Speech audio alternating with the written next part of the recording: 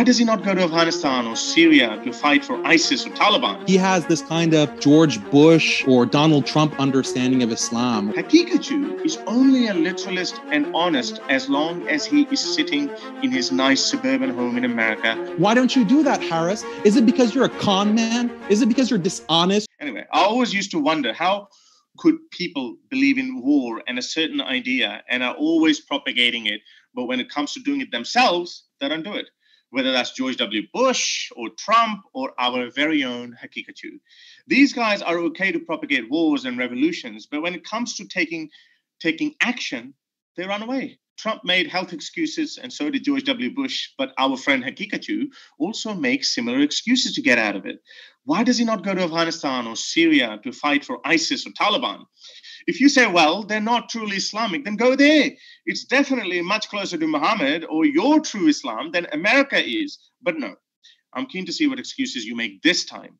Hakikatu likes to present himself as not like any other apologist. He says it as it is. He doesn't hold back. If Islam condones violence, he says, yes, so what?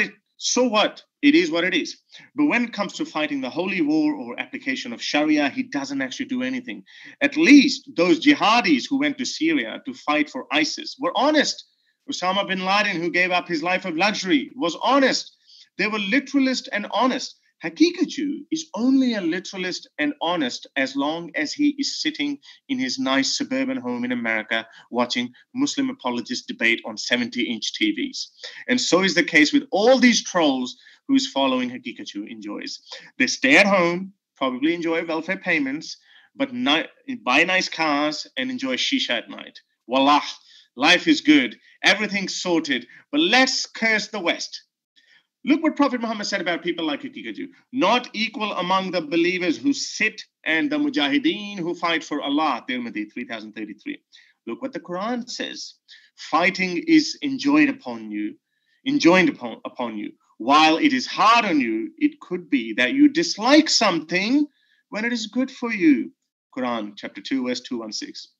This is directly for you, Hakikatu. I remember Apostate Prophet asked you the same question, Hakikatu. You simply said, well, I have my family here. How bloody convenient. So are you saying that those people who used to go to jihad would take their families with them? This is what Prophet Muhammad said about the family. The Prophet said, none of you will have faith till he loves me more than his father, his children, and all mankind. Bukhari 15. So Hakikatu, you want to get into answering questions, answer this question. Do you love your parents and your family more than you love the Prophet? So you got to pick up your love for, you got to give up your love for nice, comfy beds, big TVs, halal cheeseburgers or kebabs maybe, and get off your backside and go set an example.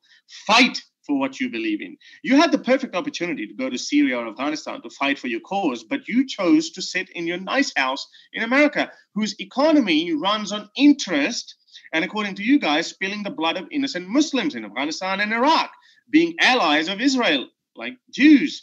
You are basically living and enjoying the perks of a country that is literally the enemy of Muslims like Afghanistan. It cannot be clearer than this. It's like Muslims are fighting the kuffars of Quraysh, and here you are saying, nah, I'm just going to sit in my house in Mecca. You are willing to run the risk of raising your children in this evil society that is more than likely going to corrupt your children. They might fall into the trap of the Western lifestyle, like going out, partying, drinking, having premarital sex, all the horrible things that you worry about. I actually know some modest Muslim families who leave Western countries. Just when their children are about to hit the ages of 10 or 11, they go back, citing their fears just mentioned. Like they used to show in the cartoons, when you look at yourself in the mirror, don't you see a jackass? Like that. That's how I feel. You must feel like that at some point.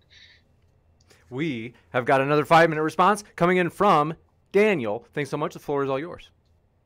Okay, Harris is completely misrepresenting Islamic law. In Islamic law and the Sharia, there's no obligation at all times to fight jihad, and there's no obligation at all times to take slaves or sex slaves. This is a complete misrepresentation. Harris needs to study Islamic law and fiqh because he's clearly ignorant. He has this kind of George Bush understanding of Islam or Donald Trump understanding of Islam, where it's just about killing and murdering. This is like from intelligence agencies, basically. You think ISIS is Islam. Nowhere have I endorsed ISIS or said that, yeah, they're the true representation of Islam.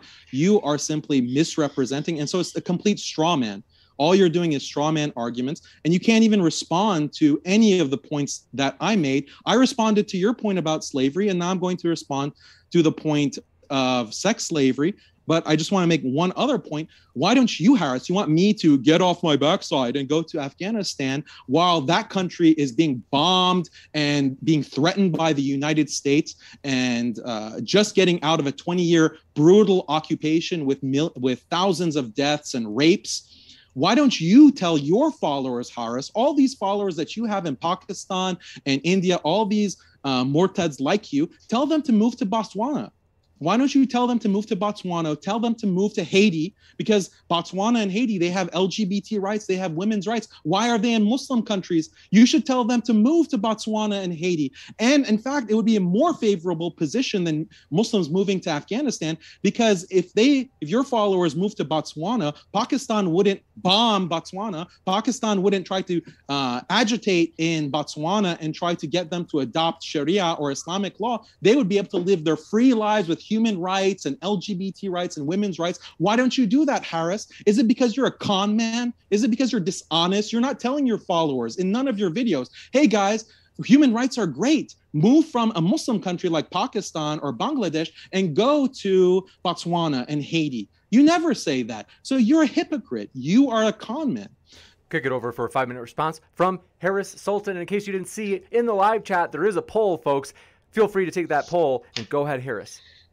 It's funny that you say no obligation to join Jihad. How convenient for you, yeah? But where is the longing to work for your God, work for your religion, to spread the word of Allah? Where's the longing for that? No. Yeah, that nice comfy couch is much better than why go for Jihad in Afghanistan? You didn't praise ISIS, I know that, but you did praise Taliban. Why don't I move to Botswana or Haiti? Well, because human rights is not the only thing. It's just a part of the package. It's not the whole package. So there are so many other things that you want to get. Botswana and Haiti probably don't take refugees either. And why would you not want to go to a country where you can maximize pleasure and you live your life to its maximum? So I think that was easy to respond and take that long. Anyway, now let's talk about the rights Sharia gives to women. I'm sure you have a script written for that too.